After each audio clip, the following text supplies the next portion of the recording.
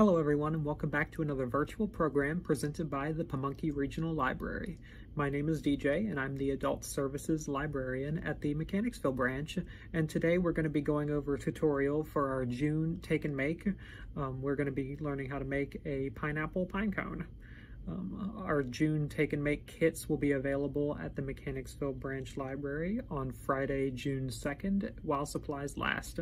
This video will give you a tutorial on how to make your own. If you have the supplies, or if you just want to find some supplies and make your own, keep watching this video. So without further ado, we'll go ahead and get started.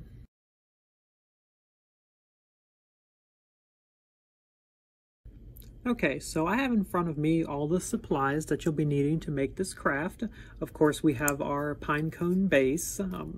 If you're using your own supplies and you have to find your own pine cones, you can find some, or you can purchase some at maybe a craft store like Michael's or something like that. But these are the pine cones that will be coming in our kits. They're pretty symmetrical pine cones, not too rugged. These ones don't have the prickles on the end of them, so they're pretty safe to use. We of course have our leaves, and we've got our 4 inner leaves that are pretty small, and then we've got 8 outer leaves that we cut out. If you're using your own paper, you can cut them out however you like to. These are the kind that will be available in our kit.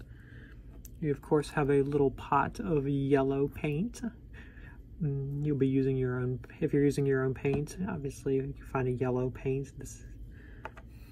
And what is those are all the items that are included in the kit. What's not included in the kit that you will need is obviously a paintbrush to paint your yellow paint onto your pine cone. And in order to hold the leaves together on top of the pine cone, some glue or tape if you prefer. I'm gonna try to use tacky glue, but I might also have to end up using tape as well. So without further ado, we'll go ahead and get started with step number 1.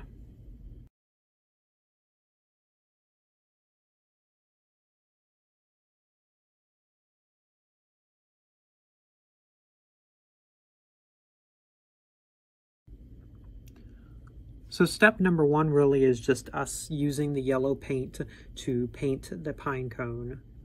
We're just going to be painting the ends of the different flaps on the pine cone right here.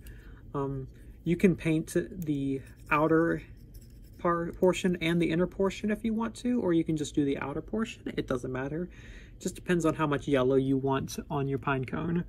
It might be a good idea to have on hand some water to rinse your brush, as well as some paper towels or napkins as well, so you can dry it off. But when we paint, we're just going to take our little brush right here, and we're going to paint the outer edges a little yellow. And we're using acrylic paint here, and that will be the kind available in the kits. So it's pretty quick drying. If you're using a different paint, it might take longer to dry. But we'll go ahead and we'll come back and show you what it looks like when it's done being painted. So while we're waiting for our pineapple to dry a little bit, we're going to go ahead and go on with step number 2. So step number 2, we're going to be messing with the leaves right here. I'm going to actually use a pen, and you can use a pen or a pencil, and I'm going to take our leaves and style them a little bit.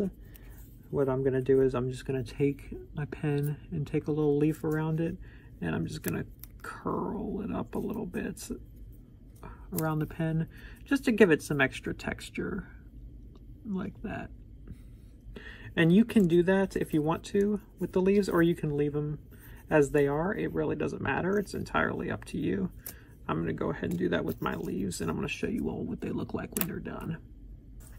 Okay, so this is what they'll look like when they're done. They'll have these little curved tips for the out, and I only did the outer leaves. I kept the inner leaves as they were. So the next step, and like I said, you might have to use either tape or glue depending on your preference for this next part, but I'm going to be taking our smaller leaves and I'm going to be bending them a little bit at the bottom and starting to put them together so we can glue or tape them to the top of our pumpkin, on our pumpkin pine cone.